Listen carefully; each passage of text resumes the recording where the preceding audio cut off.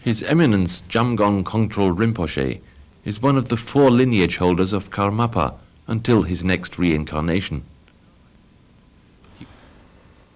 The rebuilding of the Tsurphu Monastery is not only important to the Tibetan community, it should also concern the people all over the world, especially the followers of the Kagyu lineage, since, as you know, Tsurphu is the seat of His Holiness Gyalwa Karmapa, and it will be definitely the seat of the 17th Karmapa too.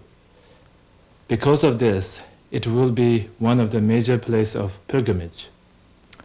There, people will receive the blessing of the lineage and will be able to practice at our source.